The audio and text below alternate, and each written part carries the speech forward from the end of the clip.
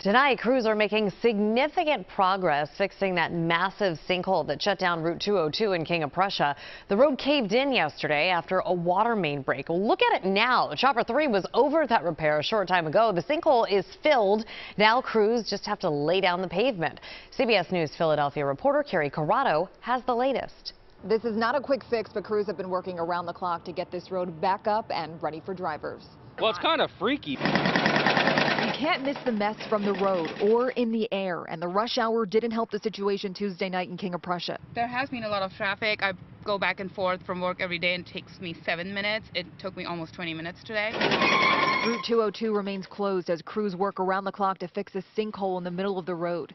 CBS News Philadelphia was told this all started when crews were addressing a water main break. When they went to fix it, they noticed the road underneath was unstable and found the sinkhole. Part of 202 is shut down and detour signs were set up to direct traffic. Some drivers tell us they took the back roads and it still took a while. Getting here was the longest it's ever taken to get from Devon, Wayne area to the mall. It just took more time than usual to get here.